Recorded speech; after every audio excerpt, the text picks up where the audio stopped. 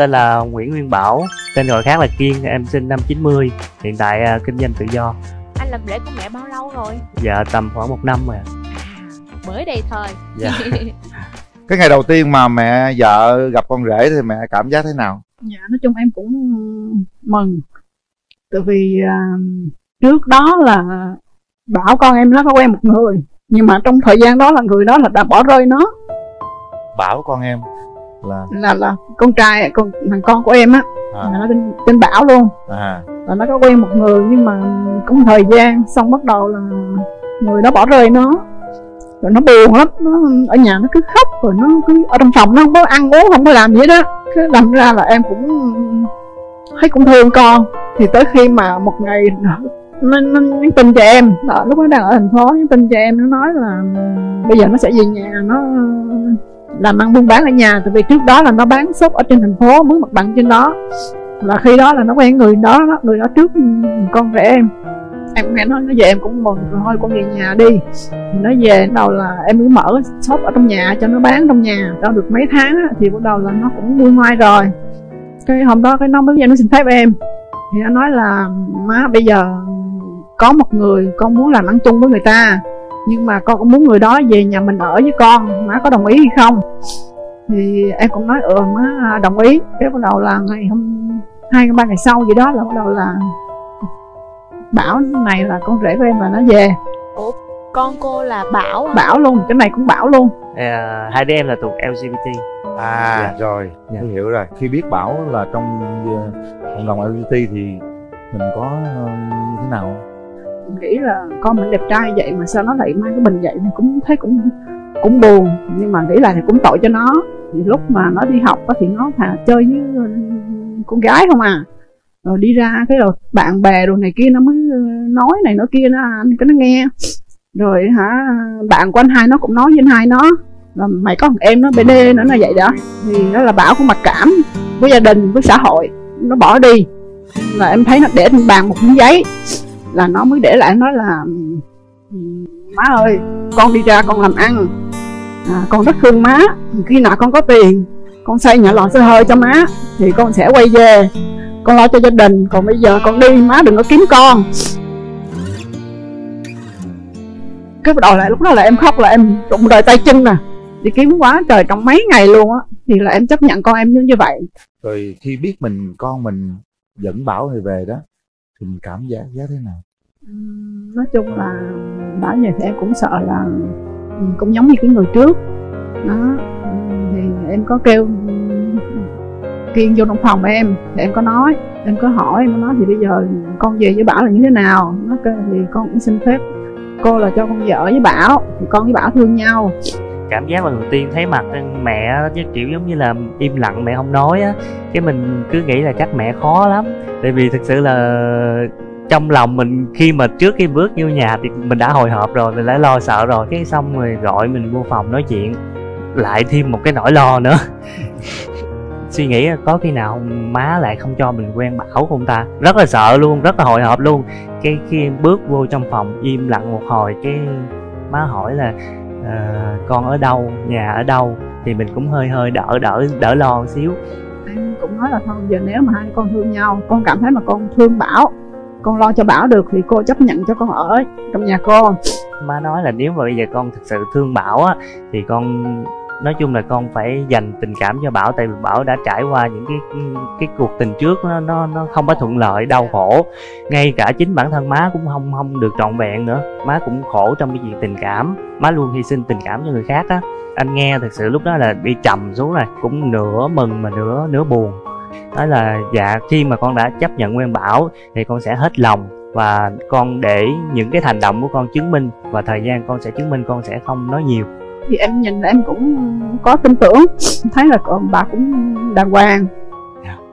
Rồi sau đó làm rể đó thì con rể nó lo gì cho mẹ vợ? Kiên đây cũng giỏi lắm, nấu ăn là từ A đến Z luôn, món nào nó cũng được hết. Dạ.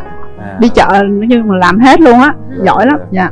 Rồi thỉnh thoảng như sinh nhật của em á thì Kiên cũng đứng ra mua bánh kem là tặng mẹ, rồi dẫn gia đình đi ăn cho nó vui vậy đó. Sắc rồi. Dạ, nói chung là rể này thì ok đó.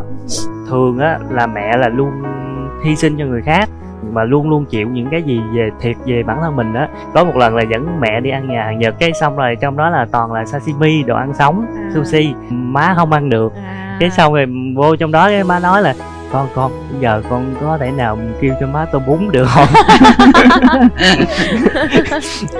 cái xong rồi cái nói dạ má trong đây thôi bây giờ con dắt má đi cho biết chỗ này thì mai mốt con dắt má đi chỗ khác. Tinh tế đó, không biết chiều mẹ vợ dễ sợ luôn đó. Hôm nay có vợ con ở đây không? Dạ có chứ. Con có thể mời vợ con lên đây được không? Dạ để con mời bà xã.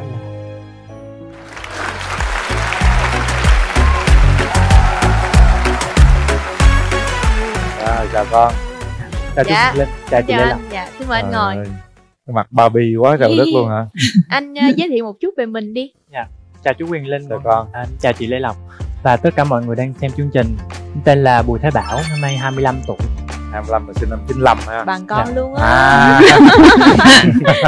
Bằng con mà bà trẻ quá trời quá đất luôn. Không biết còn mà. Mình con cũng trẻ.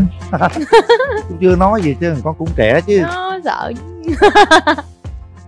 Tức là ông xã 90, dạ. bà xã 95. Dạ. Hai đứa còn trẻ quá nè. Cái ngày mà con bỏ gia đình ra đi đó, con có gọi là buồn đau khổ gì không? Con có biết là mẹ nhà mẹ khóc hết nước mắt không?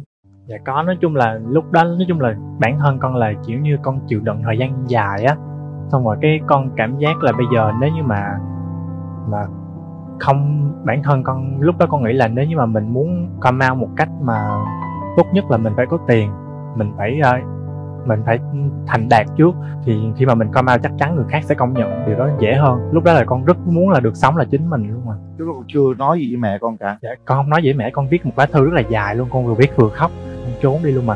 Thật sự là trước đó là con chưa bao giờ mà biết ra đường đón xe buýt luôn, mà bữa đó là trong người con có 20 mấy ngàn thôi. Trời ơi. Mà con chỉ cầm thêm một cái điện thoại đập đá 1280 á, rồi một cái cục sạc dự phòng của cái điện thoại với cái chứng minh nhân dân là hết rồi. Rồi con đi đâu?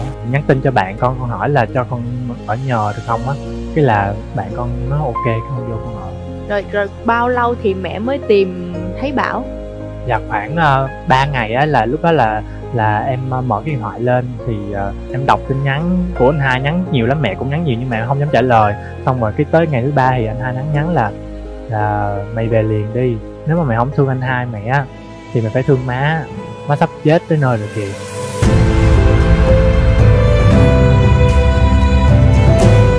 Thì lúc mà em đọc tin nhắn đó thì kiểu như là em muốn về nhà liền á, mẹ con không biết đường về nữa.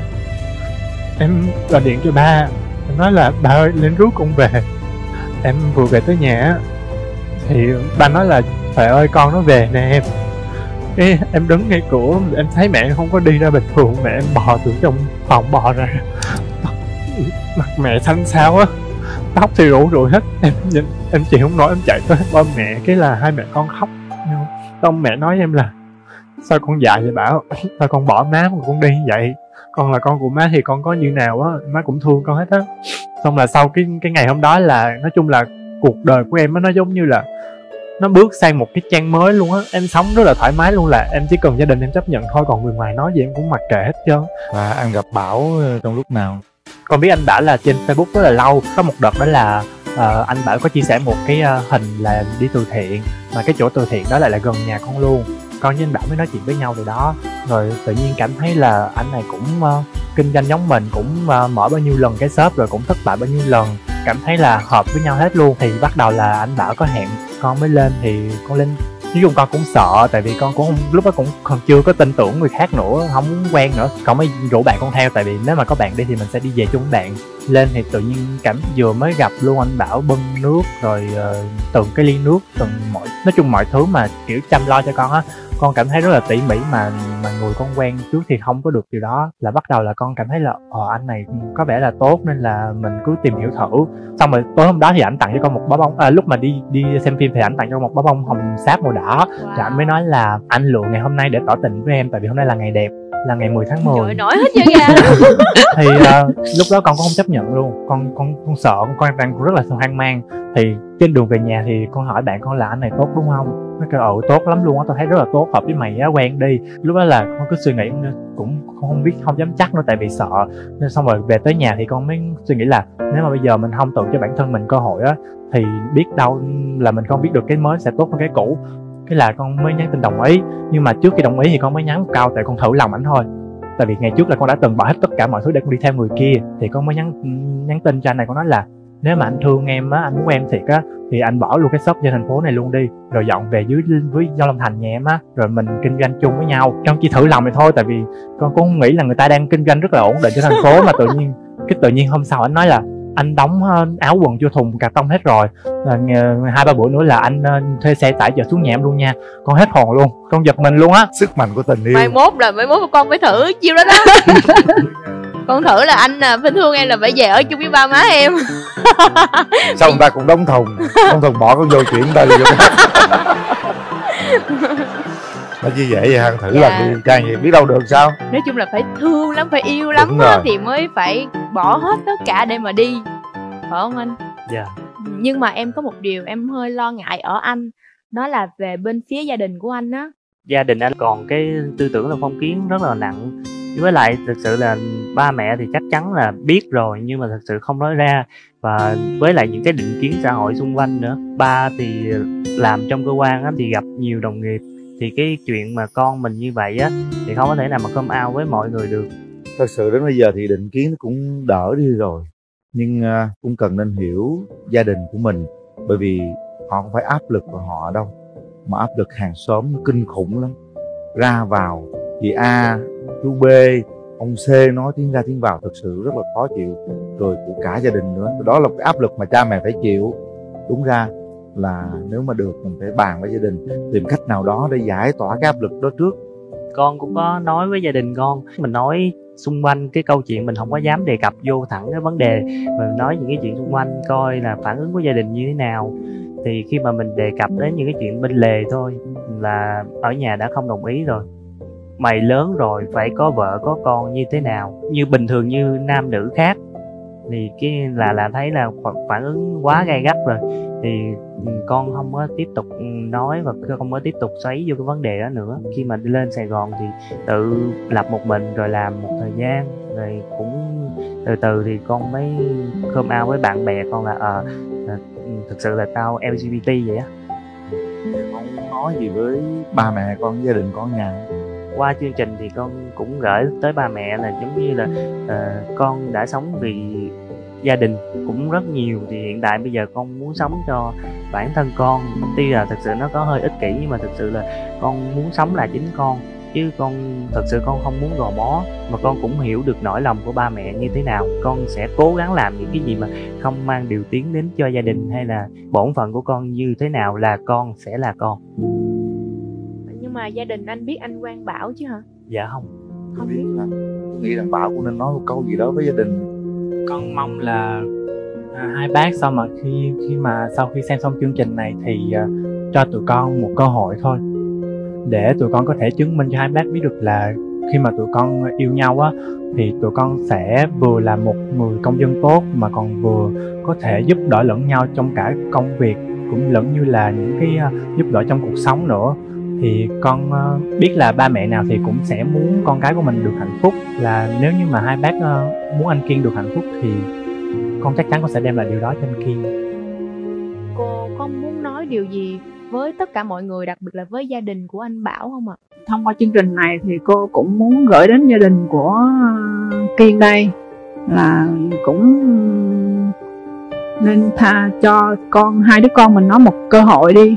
Tại vì bây giờ ngoài xã hội thì nó cũng nhiều lắm, nhiều trường hợp này lắm, chứ không phải riêng gì con mình đâu. Mình sinh con thì trời sinh tính, trời sinh nó ra vậy thì mình phải chấp nhận thôi, chứ giờ mình bỏ đi đâu có được, nắm ruột của mình mà. Cho nên đó là mình thương con thì mình chấp nhận. Thì cô cũng mong là gia đình của Kiên cũng chấp nhận hai đứa giống như cô, để cho tụi nó vui vẻ, nó thoải mái, tư tưởng nó hạnh phúc với nhau. Không cho nó đến với nhau thì nó ở một mình, thì sau này mình già đi, mình chết đi thì ai săn sóc lo cho nó sau này.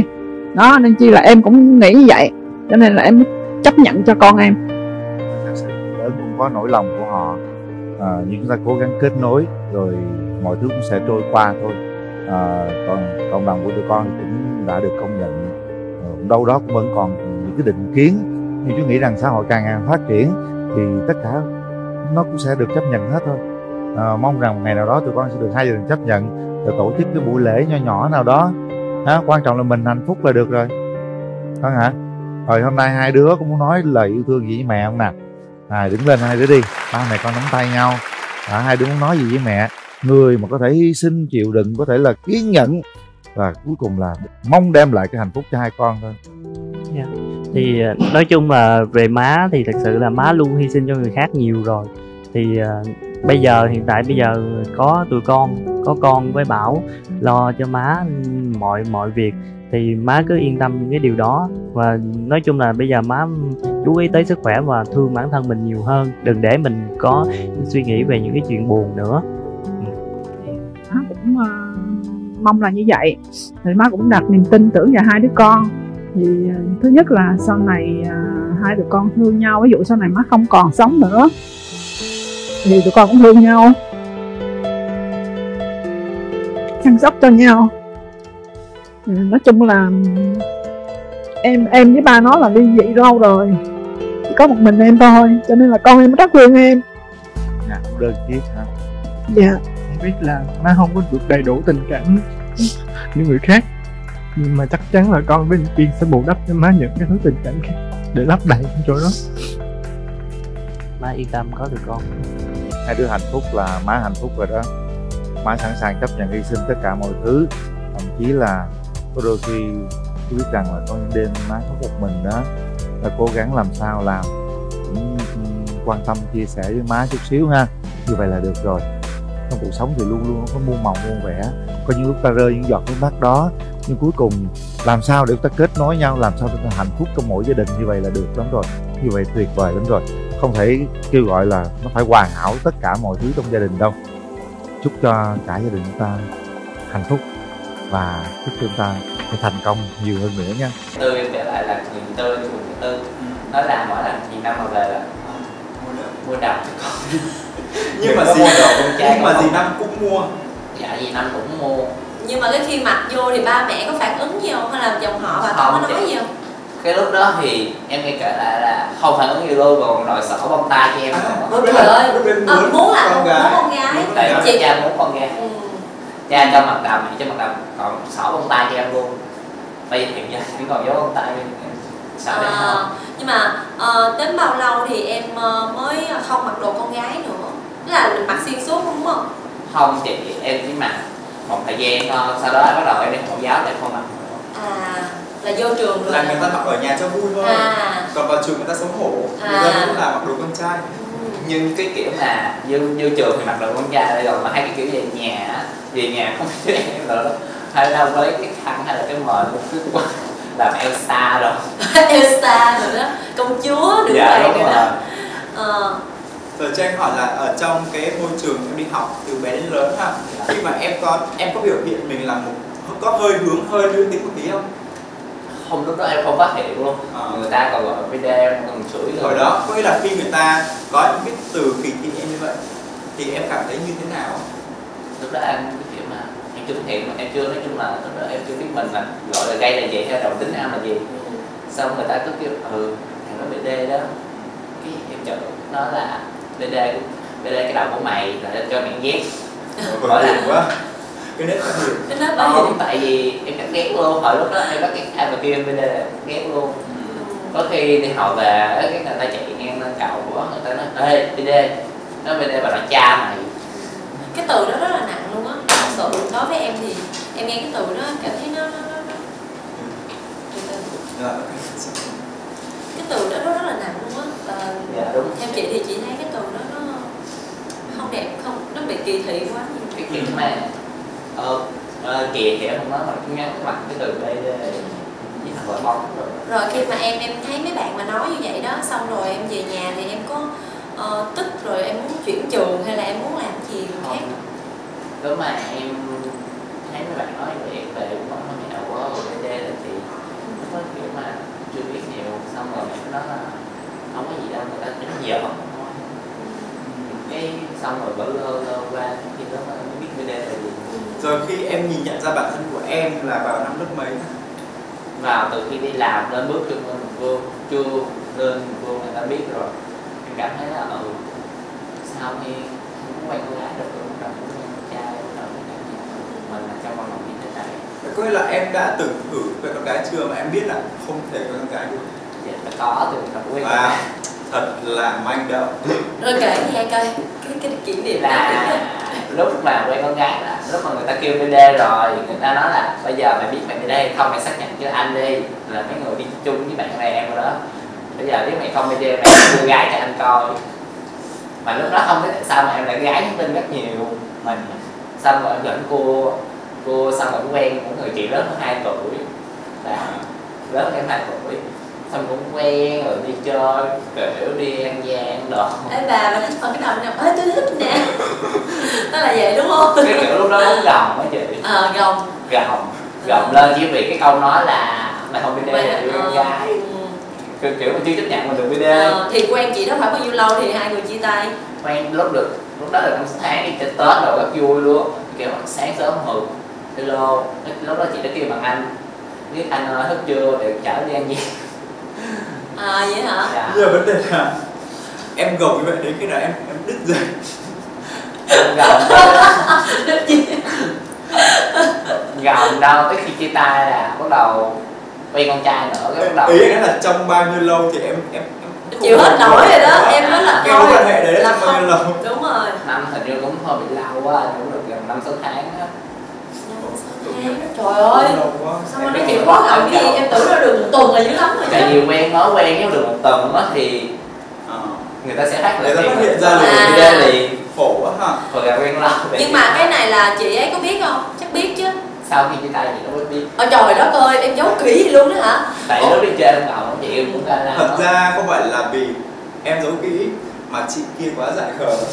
Chị kia tại vì lúc đó đi chơi cũng có ca lăng luôn. Nhưng mà cho chị hỏi nha, giữa hai người á đã từng thử một nụ hôn đầu hay là cái nắm tay hay là cái ôm ấp gì không? Có thử không? Thì không có. Nụ hôn thì không có. Chỉ có nắm tay với ôm eo rồi đi trên xe đó. Chị chỉ vậy thôi. Đúng rồi. Kiểu mà dịnh chắc khi nha cái chuyện té đó. Như vậy nè, khi mà người con gái ôm người con trai ở đằng sau đó thì nó sẽ có những cái động chạm giữa hai cái cơ thể. Dạ đúng rồi. Và lúc đó em cảm thấy như nào đấy? Không thích gì mà. Nó không thích. Dễ thương. Cái khó chịu, cái kiểu mà không thôi. Mà em cũng có suy nghĩ là mình BD rồi tự nhiên giờ phụ nữ đúng dạng kỳ kiểu mình không có đúng. Rồi khi mà em quen một cái mối tình 5-6 tháng nhá, là nó khá dài rồi đấy, thì cái lý do chia tay của em làm sao để thuyết phục được cái chị đó? Chị đã chủ động chia tay với em. Đợi ta đá rồi mới bỏ. Ồ em cũng ghê quá hả? Đất ơi, em gồng tại vì đó. mà nhiều người chú ấy là người dưỡng của chị đó em không nhớ nữa, là biết em bên em sao không? Ông mới nói là quen ngay thì quen chứ đừng có quen BD, sao con BD nó bỏ mình đâu. Là người lớn người ta có con mắt sâu thẳm, người ta nhìn thấy được. Người ta có kiến nên chiếu gì đúng rồi. Nên người ta thông báo trước cho cái người chị đó biết. Thì sau khi chia tay xong rồi chị ấy biết luôn thì hai người tới bây giờ vẫn còn làm bạn không? Dạ không, sau khi chia tay xong họ thay được sai còn nhắn tin bình thường, cũng còn hình của nhau, xong rồi bây giờ block luôn. Là chị block em hả? Hay là em block? Bà block bà chị đó bà block Zalo trước, xong rồi bắt đầu mới block lại Facebook. Đó, em thấy quá trời cái đưa vậy. Thì cũng thiệt, hai người đâu không có nào hơn hết nào, chịu thua hết nào. Nói chứ là thật ra thì cái lúc đó chắc là chị đó cũng hụt hẫng em. Tại vì chị đó cũng tin là em yêu chị ấy nhưng mà không ngờ chị không ngờ. Tại lúc đi chơi ga lăng lắm, người ta cứ tưởng người ta chơi kiểu ga lăng người ta mê là đúng rồi. Tội nghiệp chị đó. Mua đồ hay mua ăn là thôi thì em rút trả. Nhưng mà khi mà em chia tay xong rồi thì em có bắt đầu thử mình tiếp xúc và mình có tình cảm với một người nam không? Có chị, từ khi chia tay xong rồi em 1 tháng sau em có tìm hiểu, em nói chung là chưa có biết đi về cộng đồng của mình. Bắt đầu mới tìm hiểu, em lên cái trang mạng là LGBT toàn quốc, LGBT Kiên Giang, rồi LGBT mấy cái tỉnh lân cận. Sau cái tìm hiểu tập có vô một cái lúc em có cái đăng hình của em lên là Thả Thính, là anh kia có nói Thính, anh kia có nói là một buổi dễ thương gì mà chưa có 1 sao. Cái đầu với tên rồi Giang rồi có quen anh đó cũng lớn hơn. Lớn hơn 1 tuổi hả? Lớn 2 tuổi luôn. 2 tuổi hả? Giờ 21. Bé này 19. Nhưng khi đó lúc đầu em nói là lúc đầu khi quen nó thẳng luôn, em cũng làm dưới. Sao làm dưới? Em bây giờ em gọi là bây giờ em biết Boss. rồi em gọi boss chứ tốt đi cho nó dễ. Sau lúc đó là nói là em là boss, họ cũng nói ông là boss. Cái nói là bây giờ nếu anh muốn quen em á, anh gồng lên làm công đi, làm tốt đi. Cái cũng để anh gồng thử thôi. Mà quen xa chị không quen gần, kiểu chị điện cái hình nhắn tin thôi. Cái ông gồng lên không làm, cũng quen được một thời gian. Mấy tháng trời sau bắt đầu hôm đó nói một câu anh gồng hết nổi rồi em ơi. Xong thêm mà có cái câu tự lương người lúc đầu thì có quen em, mà quen thì có cái câu là kiểu mà ông coi em như này sao. Sau khi kiểu mà ông nói ông gồng nổi, ông không quen em nữa, cái đó là thật ra là anh ấy là boss chứ không phải là top, mà anh ấy gán gồng làm top.